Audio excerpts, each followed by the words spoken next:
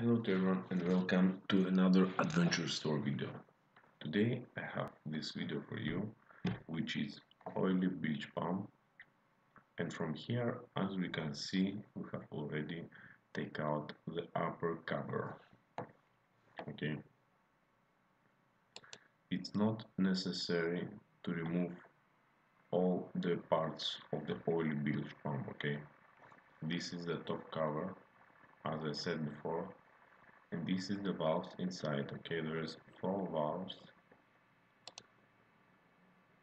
As you can see, the rust takes place from the water environment. Okay, and remember always to have spares for this kind of pump. This pump is similar to the sludge pump in most Korean built ships. And here, this is the piston, okay, which in one stroke push the liquid and in the other stroke suction the liquid. Okay, there is a Teflon here and some sets of rubber. Okay, there is one rubber, 2 pieces, and 1 and 2 here, if I remember correct. This one you can turn by a spanner. If I remember good, it's 17 or 19. Okay. Don't need to remove the motor and lift the pump to the workshop. Okay, you can overhaul the pump locally, which is very important, which reduce the time of overhauling. Okay, just remember also, do not work this kind of pumps without liquid. Have always suction. If for some reason you do not see suction in the suction side, okay, there is no vacuum in the suction side, stop the pump and call third engineer or second engineer to see what is happening. The most common problem for this kind of pumps is the liquid is very hot and the damage take here in the seals, and the pump cannot more transfer the suction and discharge. And next common problem on this kind of pumps is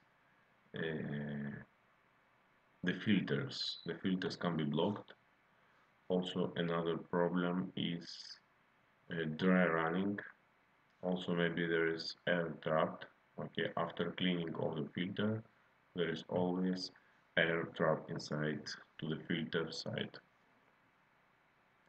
So be careful. Okay, always check if the suction and discharge valves is open before operate.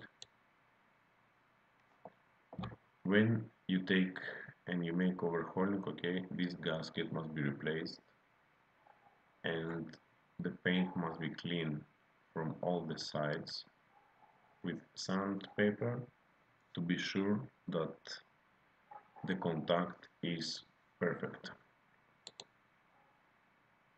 Also, this surface must be in perfect condition, must be examined. The studs must be clean and greased or mollycocked. Better mollycocked, because this is, you must be careful because this oily bilge pump transfer to oily water separator, and here cleanliness must take place very carefully. Okay, just be careful. This is how it looks like. Okay, this is the nut which holds this piston inside to the pump. When you remove, just hit this side, this kind of nut will turn and will be released. So you can remove your pistons down, and it's not necessary. Only it's necessary to bring to the vise, okay, to remove the upper nut for the rings, like this inside the rubbers.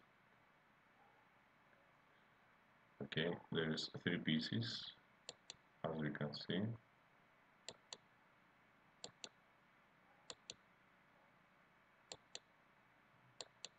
This is how it looks like the piston inside and after cleaning and after replace the rubber.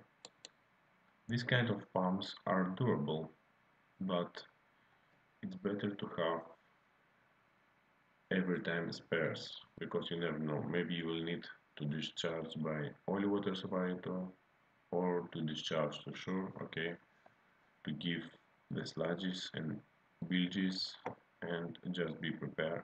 Check if your pump is working before arrival to the port.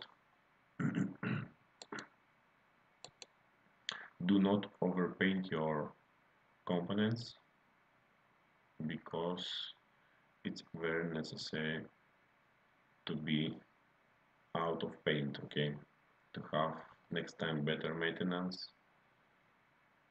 That is, thank you for watching. Stay tuned in Adventure Story. I wait for your likes, your comments, and your subscriptions. Bye bye.